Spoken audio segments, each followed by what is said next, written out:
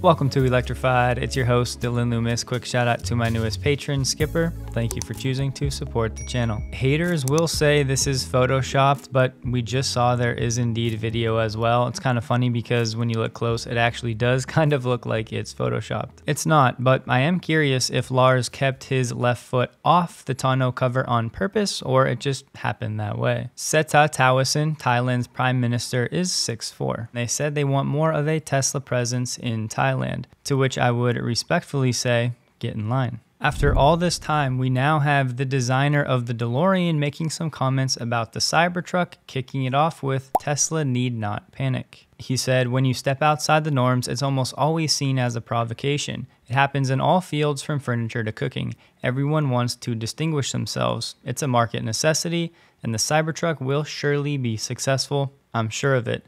I'm convinced it will find its admirers. Don't panic about what? Well, some of the negative feedback. This part was somewhat comical where they talked about the Cybertruck has been plagued by serious powertrain braking, suspension, structural, and sealing issues, all according to a Motor Trend report. Tracking down that report, it was from January 2022, and it was actually just referencing those leaked files from a German source. Regardless, it was still in the development phase. Of course, they're going to have challenges and things they need to work on. But he continued saying, I don't want to judge the Cybertruck as beautiful or ugly. It certainly has its admirers who want a vehicle to stand out. Cybertruck has had its fair share of critics already, whether it comes to fingerprints all over the stainless steel or panel gaps. Well, in about 2 weeks, Tesla will finally have its chance to prove the doubters wrong. I haven't seen too many real-world pictures of the new Model 3 Plus right next to the older Model 3. Here we had one, and I do think this really shows off how mature the newer model looks.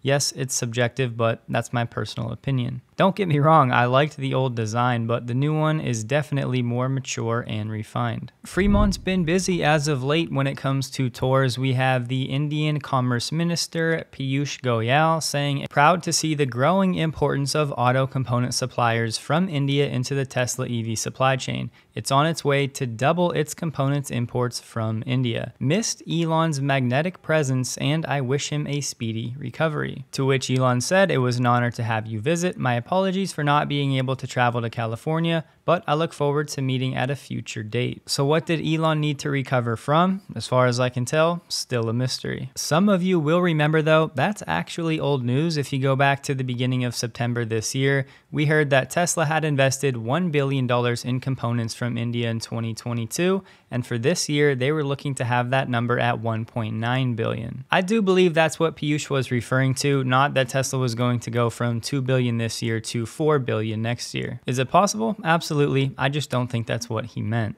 In the weeks ahead, we will undoubtedly hear more about Tesla potentially needing to raise its wages in response to the UAW contracts that are being ratified. On that note though, we have CNBC this afternoon saying that 3 major GM plants have voted against the pact in recent days. One like GM could fail while Ford and Stellantis may go through, but too early to tell right now. Just some numbers to keep in the back of your mind. Jonas said they estimate Tesla has 45 to 50,000 workers between Fremont, Austin, and Reno. representing a combined all-in US labor bill between $4 and $5 billion.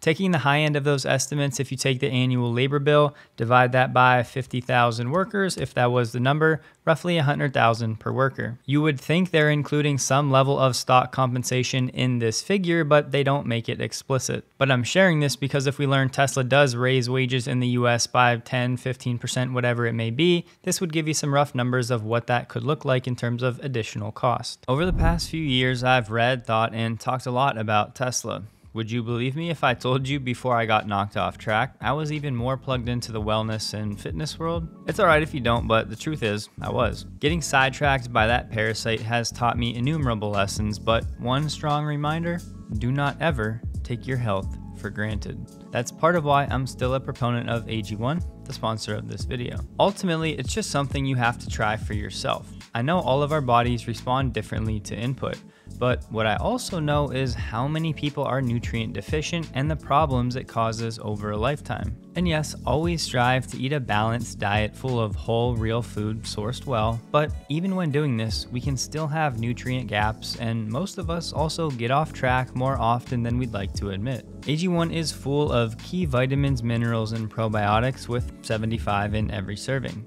Ashley's pretty bougie and picky when it comes to drinks, and even she is a fan of AG1. With Huberman and Peter Attia on the advisory board, AG1 is continually researching and making the product even better. One question I often ask, am I making choices my future self will thank me for? If you want to invest in your future self and your health, you can get 5 travel packs and a 1-year supply of vitamin D3K2 at drinkag1.com/electrified, linked below. As always, thank you for considering supporting the channel. We actually delay ours by 1 year relative to Elon, so maybe it should be 2 years. But here's where we've learned how important Tesla's proprietary data is.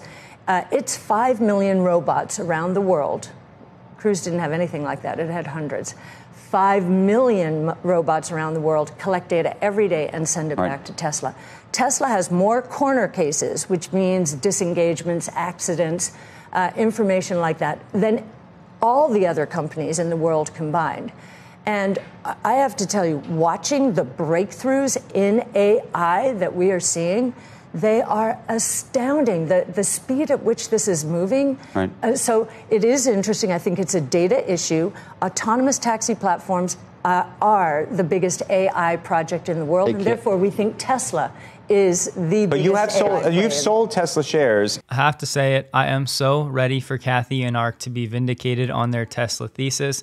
They've maintained their stance all the while going against the current, and one day I firmly believe whether it's 1 year or 4 years, they will be proven right. She was then asked about, well, why are you selling Tesla stock? I need everybody to hear this. Cathie Wood is not a retail Tesla investor. She runs a fund. That means when certain targets are hit on the upside or downside, say Tesla grows 50 or 100%, they trim, take profits, lock them in, reinvest into some underperformers. That's literally what she gets paid to do, to manage the fund actively. Some funds actually have hard caps, meaning when a stock hits 10, 15, 20% of the fund, they actually have to sell. Will I look outside 5 years from now and see GM and Ford EVs everywhere? It's very interesting to hear both of them pull back saying, but do you think, with this new way, I don't even know if we'll be talking about GM and Ford in 5 years. What is interesting about the news that both of them are pulling back for profitability reasons,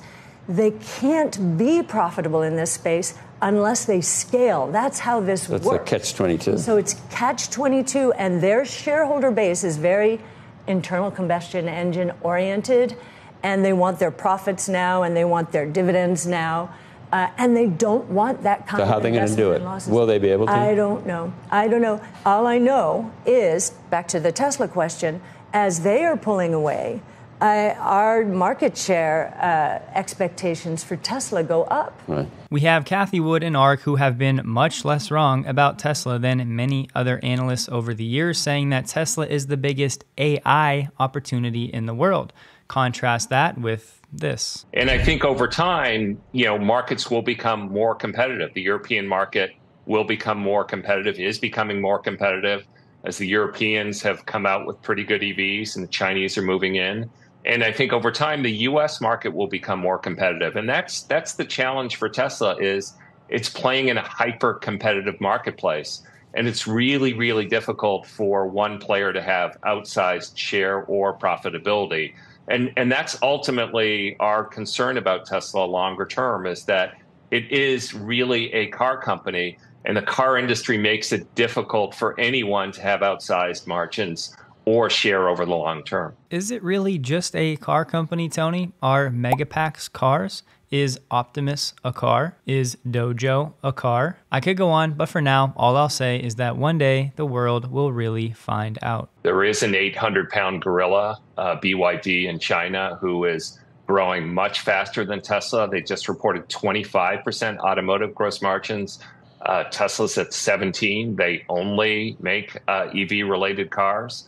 And, you know, there are others like Li and Xpeng who are formidable competitors as well. Let's talk about those BYD auto gross margins from Q3. First things first. Credit where credit is due. BYD is doing very well and making progress. And let's not forget, we need at least 10, probably closer to 30 global auto companies making EVs to move the entire fleet to electric with time. So if you're really about sustainable energy and more choices for consumers, which over time drives down the cost, you don't really need to root against BYD because Tesla can succeed even with BYD having a ton of success of its own. Why were BYD's auto gross margins up? Due to higher sales of their DMI lineup, dual motor intelligent. They're hybrids that focus primarily on efficiency. Tony was sneaky in the interview. He said EV-related cars, which is technically accurate, but let's not forget about half of BYD sales are hybrids, which are not comparable to BEVs when it comes to the cost of goods sold. The truth is, BYD better be making profit at these levels. They sold over 2 million vehicles in the first 3 quarters of this year, roughly half of which still have a combustion engine in them. Despite the volume advantage relative to Tesla,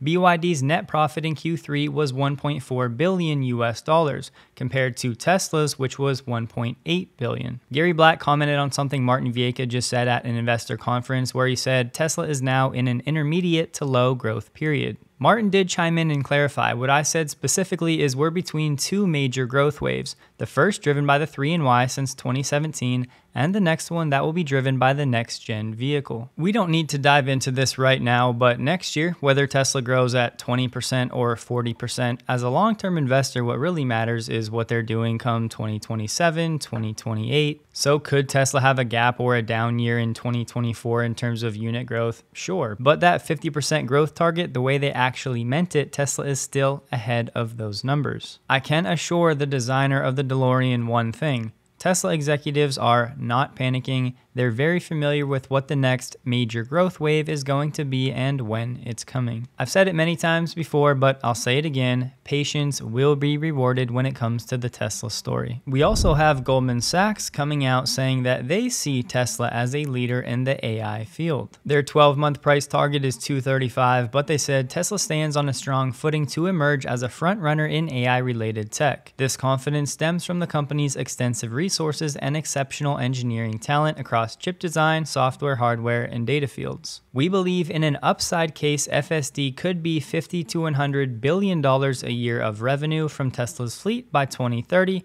up from what we believe is $1 to $3 billion per year presently. Taking the midpoints, that's a rough 37x in revenue from today's levels. We have Joe Manchin doubling down, saying he wants the strictest possible standards to exclude Chinese battery firms or minerals from receiving tax credits for EVs. He expressed these concerns in a letter to Janet Yellen, saying there were rumors that Chinese battery companies are actively looking for ways to capitalize on the credits. It'd be surprising if they weren't. The auto industry is still waiting on guidance from the Treasury when it comes to how they're going to classify these foreign entities of concern. It comes into play in 2024 for completed batteries, then in 2025 it comes into play for critical minerals. Teslarati may have some Swedish sources, and they're saying that the IF Metall is offering Tesla Sweden employees payment to join the union strike. However, still, the strike has failed to gain much momentum from actual Tesla employees. But now the union is offering employees of Tesla 130% more than Tesla's salary. Given Tesla already came out and said they offer better compensation than what the union contracts provide,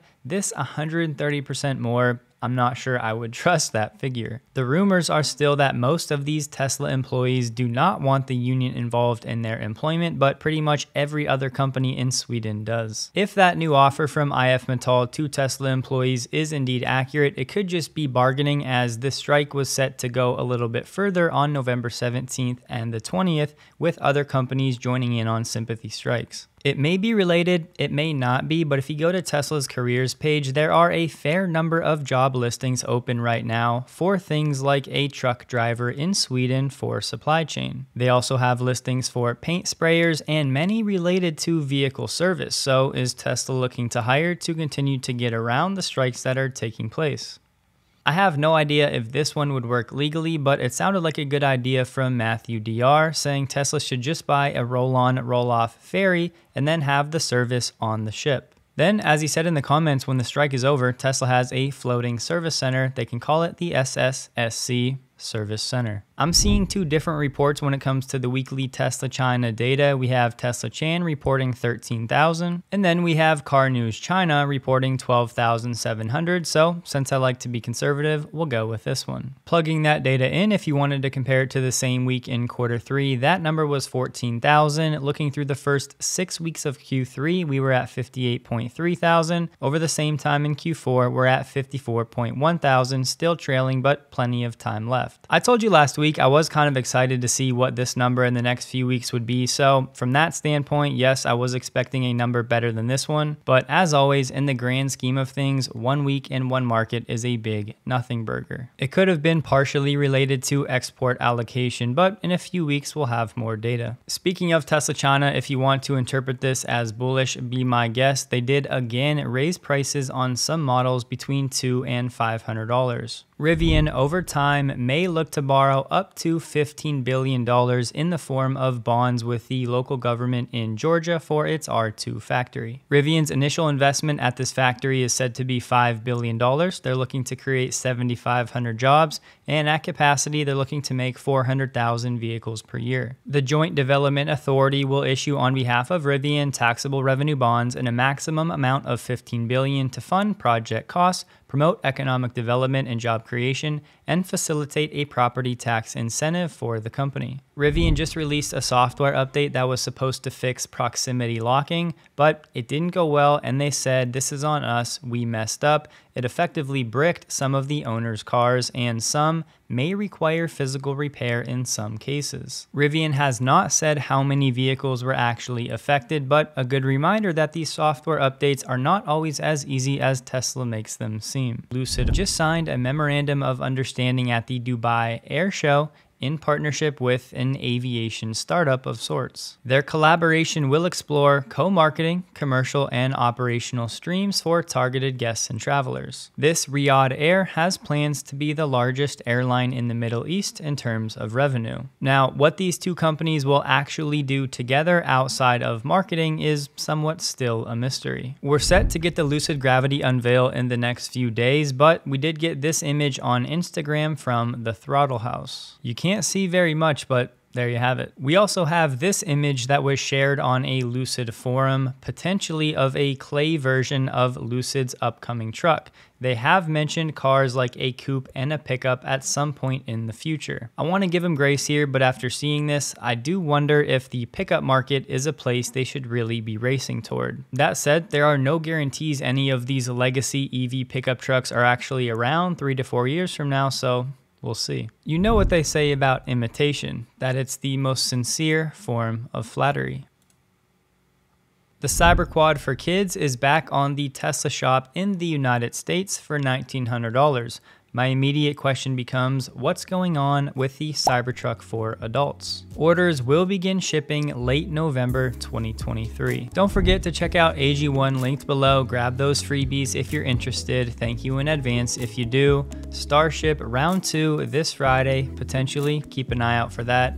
Please like the video if you did. Hope you guys have a wonderful day, and a huge thank you to all of my Patreon supporters.